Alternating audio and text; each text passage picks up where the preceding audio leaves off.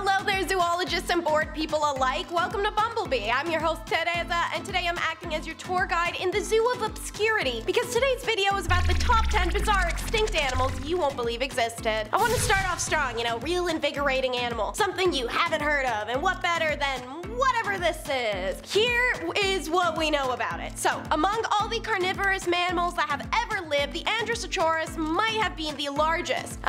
It eats meat, it lives in the Inner Mongolia region of China around 56 to 33.9 million years ago. What else? It's vaguely related to present-day hippos and aquatic mammals such as whales and manatees. Yeah, I think that's about it. Honestly, we know next to nothing about the Androsaurus. A guy named Roy Chapman Andrews, who became the director of the American Museum of Natural History and was an explorer, found a foot and a skull belonging to this creature but nothing else, and no other fossils have ever come to light before or after. Thus, it's named after him as the finder. Still, based on related animals, the Androsaurus seemed to be about the size of a rhino and took down prey with massive jaws, acting more like an enormous wolf than a cat. Hopefully, more found fossils will fill in what we know about these 45-million-year-old enigmas, but if we've only found a foot and a skull, the future's looking pretty dim for Andrew. At least he gets to live on in the video game Ark Survival Evolved. And hey, if you don't want your future looking dim like dinos, instead as bright as the asteroid that hit them, be sure to subscribe to the Hive for more of Bumblebee's regularly posted videos. This one makes me happy. I don't have to see the pictures, but you do. Number 9 is the koala lemur. Well, crap guys, looks like we found Gonzo's genetic lineage, because what the hell is this thing? I literally hate every single photo I've seen of the koala lemurs, who are an extinct genus, thank God, honestly, that belong to the family of the Megalopedia. They once inhabited the island of Madagascar, but died out 500 years ago due to habitat fragmentation and deforestation. The koala lemur earned its nickname from the cranial and dental similarities to the Australian koala, which eats exclusively eucalyptus leaves. But since the two species are not closely related in the slightest, these anatomical similarities are likely a result of convergent evolution, perhaps adaptations for leaf-eating diets. I don't know. Speaking of convergent evolution, ideally that's also the explanation as to why this whack-job animal has high anatomical similarities to the snub-nosed monkey, normal, and horses. These big B words, to make a matter of its appearance somehow dramatically worse, were literally the weight and sometimes the size of an adult person, averaging 5 foot 3 feet and approximately 187 pounds. Rest assured though, they were only one of the 17 giant lemur species on Madagascar. While there's still many lemur species on the island today, more than 100, the big boy ones died out between 500 and 2,000 years ago. There's been a lot of fascinating news of these guys recently, so let's cover dire wolves for number 8. Their bones are commonly found in the La Brea tar pits of West Hollywood, but these bad boys, like their feline counterparts, the saber-toothed tiger,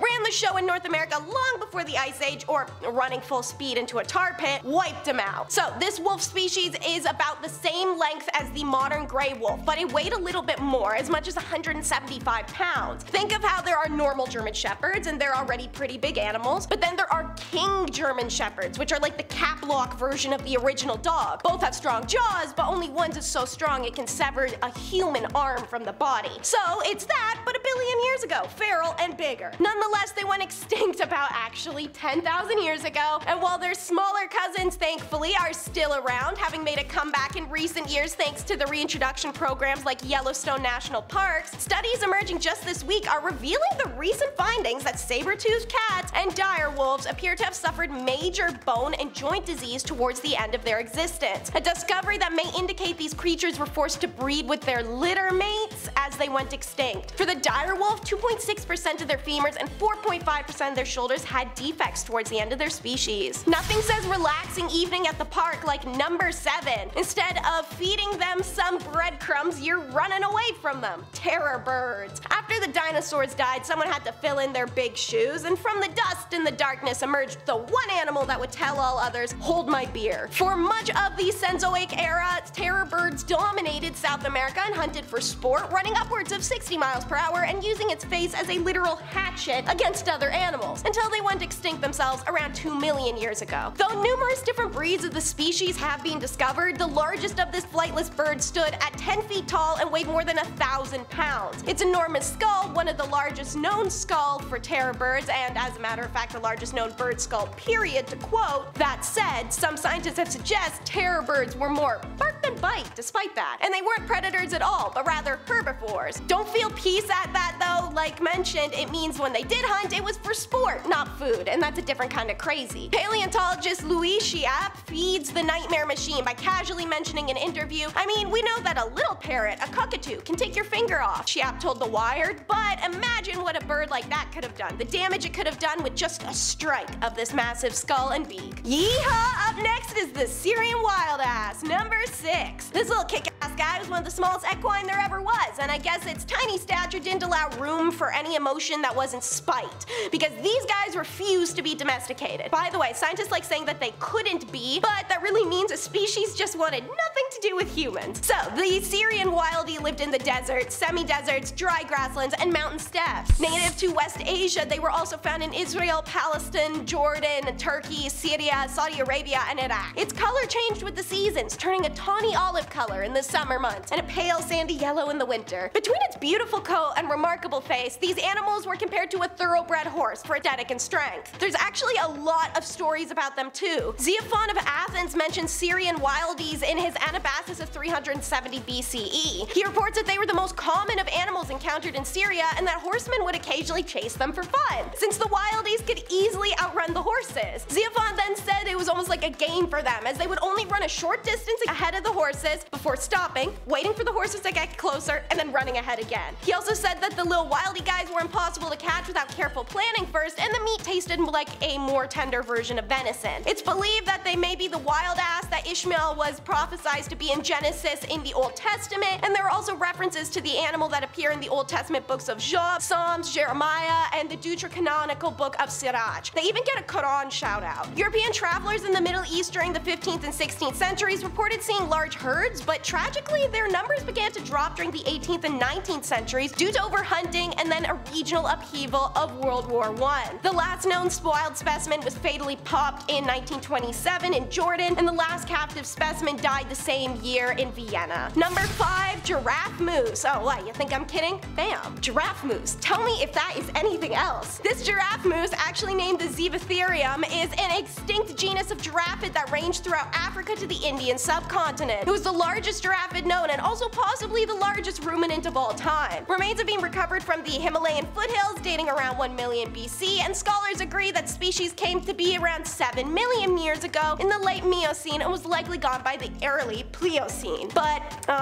oopsies. How'd it go extinct a million years ago if there's evidence of its existence up until 8,000 years ago, dummies? Some of the earliest indications were found in an ancient rock paintings in the Sahara and the central West India. Then, when archaeologists were tearing up the ancient Sumerian city-state of Kish in 1920s, they find an elaborate copper rain ring created to fit onto the tongue of a chariot, and the artist had carefully recreated a unique animal down to the smallest details. And what can be seen is an awful like a Zebetherium, which can be thoroughly reconstructed from fossil remains. Unlike giraffes of today, Zebetheriums had short necks with short stocky legs, and at the time of their first discovery of the bones of the mammals in the 1800s, researchers, I wish I was joking, thought it might be the link between giraffes and elephants, and now I have to get that image out of my brain. And what better to follow up the moose giraffe than number 4, desert rat kangaroo? That one isn't even a lazy nickname I thought of. These novelist at heart scientists really named this thing with the cadence of a hillbilly. Well, it jumps like a kangaroo, looks like a rat, and it's in the desert. That's a mighty fine name we got there right as is. To make up for the lack of ingenuity, the indigenous of the outback had a pretty fun name for it, Ulakunta. This small hopping marsupial from the desert regions of central Australia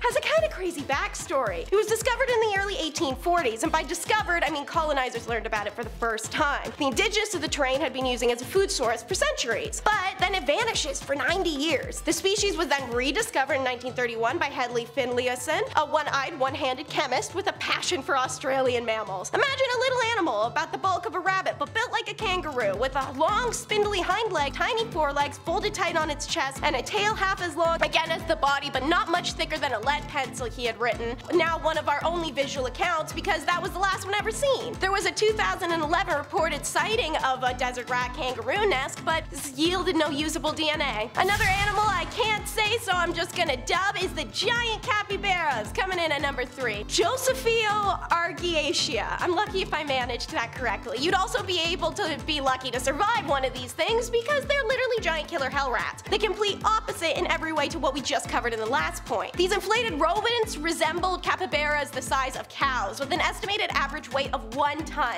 and it's the largest rodent known to have lived, which was approximately 4 to 2 million years ago during the Pliocene to the early Pleistocene. Imagine a bunch of killer rats just roaming around, 10 feet long with another 5 feet of tail. They might have been herbivores, but their foot-long incisors would have packed such a strong bite that I don't want to think about it. Some theories suggested that they used said teeth to fight over females for breeding rights, but other than that they used them like shovels to find roots. The Pliocene era is around the same time that the last ice age ended. Changes in climatic conditions are believed to have contributed to the decline of the species, alongside competition from invasive species migrating from North America. For number 2, we look at what I can only dub as cursed elephants. It's like a wizard came along, and since the elephants were talking crap about him, the wizard cursed them to have upside down mouths. Why are your tusks there, bro? Seriously. Today's elephants obviously have less eyesore tusks, ones that come straight out of their jaws since they're supposed to be teeth, but their ugly cousin ancient relatives did not have the same arrangement, evidently. Around 20 million years ago, there lived a prehistoric creature named the Deotherium. Its name was accurately derived from the ancient Greek word for terrible beast, and the large prehistoric elephant survived until the early Pleistocene. Precisely what the elephant used its bizarre tusks for isn't clear to scientists. One out-of-pocket throwaway idea is that the Deotherium used to use them to anchor itself to riverbanks while sleeping so its body could just float in deep water. Amazingly, isolated populations of Deotherium persisted into historical times until they either succumbed to changing climate conditions or were hunted into extinction by early Homo sapiens. Not any of our distant relatives like Neanderthals. They were hunted by us. That means these awful looking things existed at the same time as modern humans. Imagine seeing one of those at night, half asleep while trying to pee in a bush. Stuff of nightmares. Anyways, always the last but never the least, it's number 1, the Tasmanian tiger, aka the thylacine. Can't tell if it's a cat or a dog just by looking at it, but they're pretty cute. As you can see, they're about the size of a coyote, and they have a magnificent wide long snout, helping them be apex predators. In fact, they were the only marsupial apex predator that lived in modern times, and therefore they played a massive key role in the ecosystem. Naturally, that doesn't bode well with humans. European settlers of the 1800s get all mad and blame the TT for the death of their livestock. In reality, records of farm animal deaths in those times show that the culprits are feral dogs and human habitat mismanagement. You'd think if you invaded someone else's land and chose to live there, completely inept at cultivating it, you don't get to complain about the ecosystem around you. But instead, the Euro settlers hunted the Tasmanian tigers to the point of extinction. Eventually, all that remained were in zoos, and the last of the tigers, named Benjamin, died from negligent exposure in 1936 at the Beaumaris Zoo in Tasmania. Negligent exposure. This happened directly after the animal was granted protection status. Benjamin is also the only Tasmanian caught on film, as you can see in this colorized version. So, interesting news times. 2 layers to it. The first is that the TT could still persist in the most remote parts of the island. In July of 2019, Australian authorities received a report of a footprint spotted by an unnamed individual on a walk up to Sleeping Beauty Mountain. The man, to quote, wasn't able to take a photo. However, when he got home, he Googled it and believes it was the Tasmanian tigers. That same year, more credibly, a government plant biologist saw what they believed to be a Tasmanian tiger 100 feet away from him in a remote area. Meanwhile, in 2018, 3 cyclists insisted they witnessed a TT crossing the road in front of them. These are just 3 of more than 1,200 alleged sightings reported between 1910 and 2019. Layer number 2, almost 100 years after its extinction, the Tasmanian tiger may live once again in a different way, a sketchy Jurassic Park kind of way. Scientists want to resurrect the carnivorous marsupial by harnessing advances in genetics, ancient DNA retrieval, and artificial reproduction. The initiative is taking place at their Thylacine Integrated Genetic Restoration Research Lab and is headed by Professor Andrew Pass, who says that this technology offers a chance to correct extinction and could be applied in exceptional circumstances where cornerstone species have been lost. Alright, thank you so much for tuning in and watching today's video. I hope it was as fun as it was educational. Be sure to subscribe to The Hive for regular video updates on all things history, archaeology, discovery, and science. Peace till next time.